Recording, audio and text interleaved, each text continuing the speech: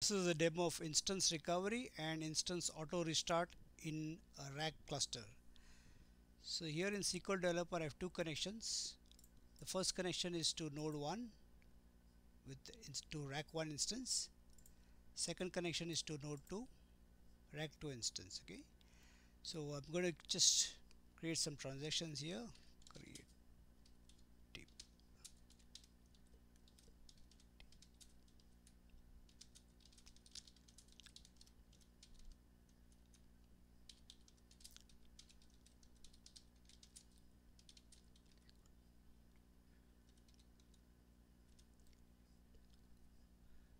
So we're just going to run this create statement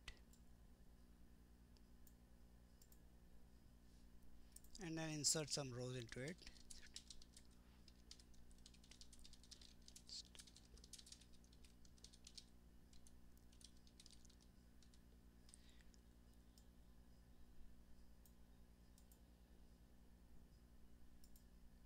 So I've inserted 75,230 rows, but remember before the insert it actually had 0 rows because I created with 1 is equal to 2. So there is 75,000 rows but not yet committed. Now what I'm going to do is on node 2 where this session is running, okay, this is node 2, I'm going to kill the instance but not the node itself.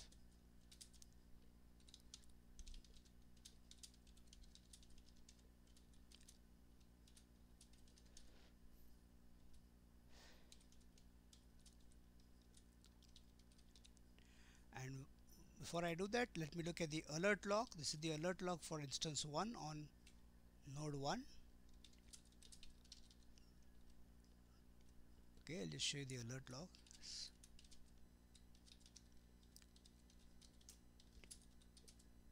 Okay, so this is RAC 1 alert log for that is for node 1 instance 1. Now I kill the instance on node 2. So now it's going to detect that node 2 instances died. Okay, so it's actually doing an instance recovery as well. So you can see that here it's doing a reconfiguration. Currently there's only one instance active, but if I want to scroll back through this, let me just stop this and then I scroll back through the alert log. You can see from here it detected instance failure and then it began instance recovery, right? So it has done the instance recovery. That means the insert that I did at node 2 would have been rolled back. And like I showed in a previous demonstration, instance recovery can actually span multiple online redo logs. So thread 2 is for node 2, that is instance 2, and 2 redo logs were recovered to execute the instance recovery. Okay, so here's this redo application message, complete a redo application of 12.3 megabytes and so many blocks read, written and so on. So instance recovery has been done. It says okay, I have only one instance, that is instance 1. Now let me go back to this server. I am in the CRS trace directory, so there's an alert file here as well.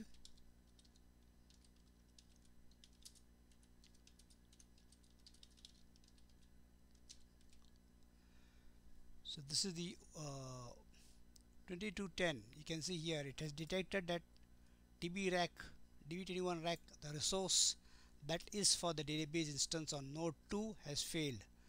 These are all the previous messages 2158 when the node had come up, and this is a message which says it detected that it has failed. So the cluster has detected that the resource, that is the database instance, has failed at 2210, which corresponds approximately to the same time that this one has also detected instance failure from node 1 and actually done a recovery also on node 1.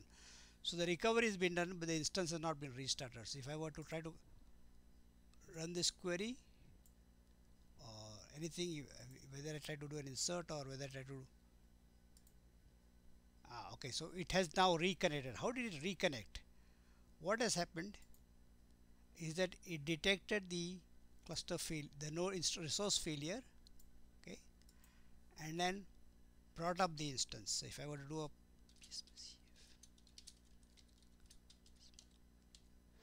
Remember previously the S-spawn was 2203 when the instance was first started, and now it has restarted the instance at 2210 actually. So if I were to go to this alert log again,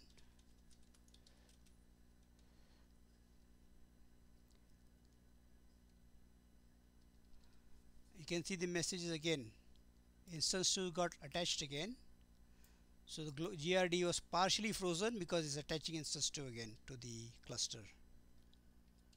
Let me just scroll back a bit. So now here it says instance 2 has joined the cluster again. So there was instance recovery.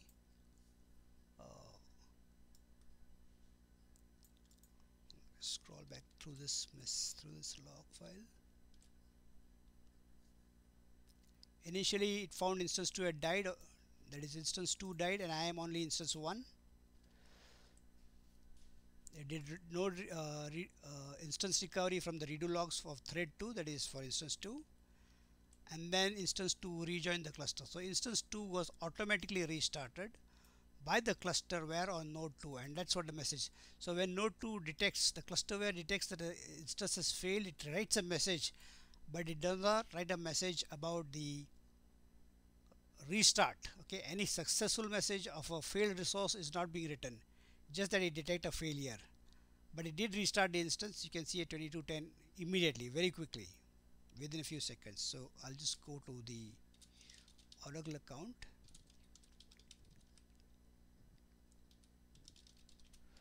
Okay, let me look at the, okay, so before I go there, just remember the CRS trace file. For the CRS on node 2, the CRS trace file, that is the alert log, captures this information. So this is where you can find that it had detected a resource failure. In this case the resource was the instance, because this is the name of that resource, of the database instance. So let me just go to the alert log for this node. So this is the database and this is the instance.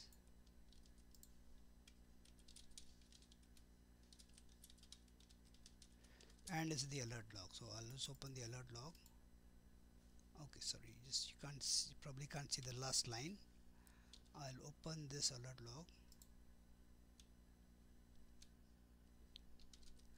I'm opening the alert log. You might not see it on your screen, but you can see here that this is the alert log, and if I scroll down, see, it has restarted the instance at 2210. I'll just scroll up a bit.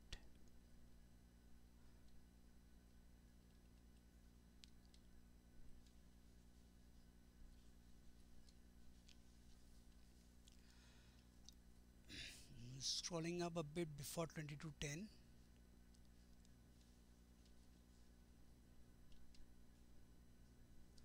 Keep scrolling back.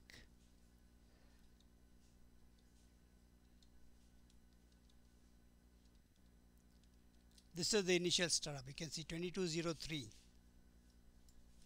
1003 was when the instance was initially started up.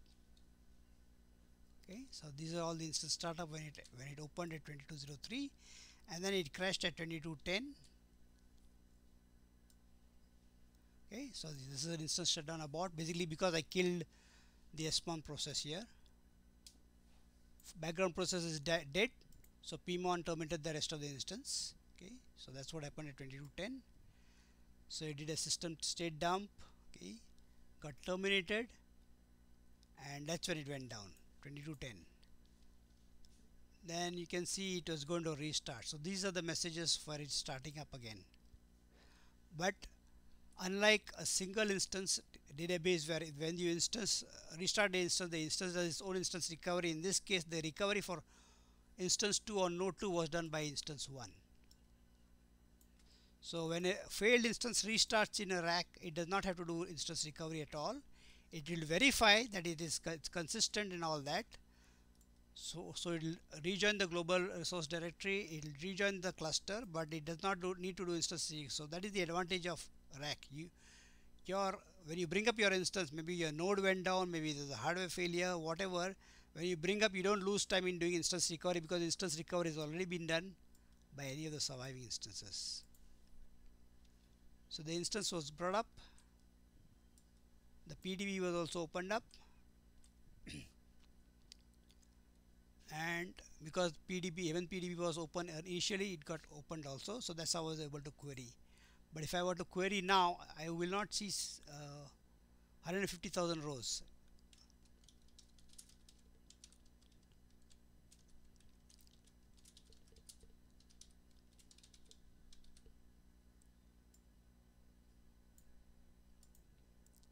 I only see 75,000 rows because the first 75,000 rows that were inserted initially were rolled back by this recovery.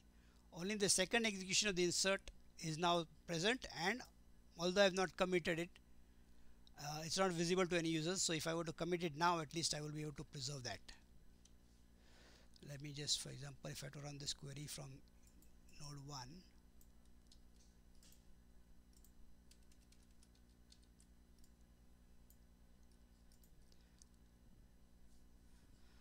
so what it's doing is finding that there are blocks in the global buffer cache, right? So that's what RAC is. It's like one global instance, one global memory. So it's finding it has gone through all the blocks, but it finds that none of the rows were committed. So this count star took a lot of time, but it found that nothing was committed, so it returns 0 rows. So if I do a commit now,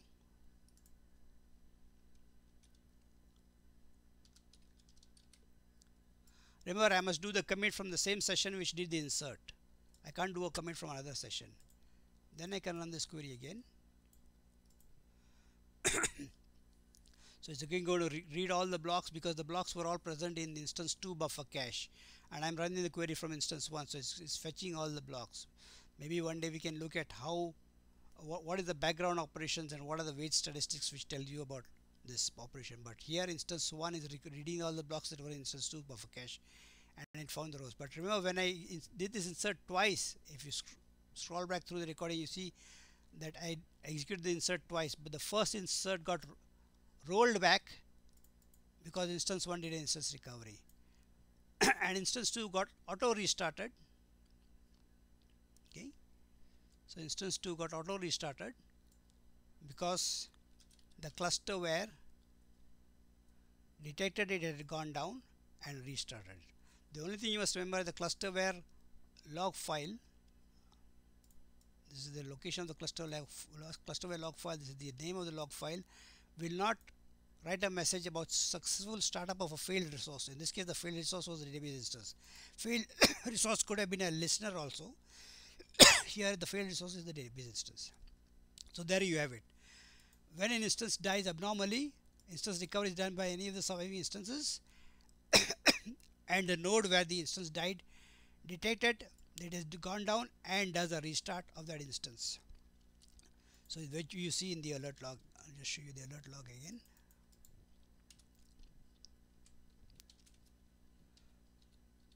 I'll show you, for example,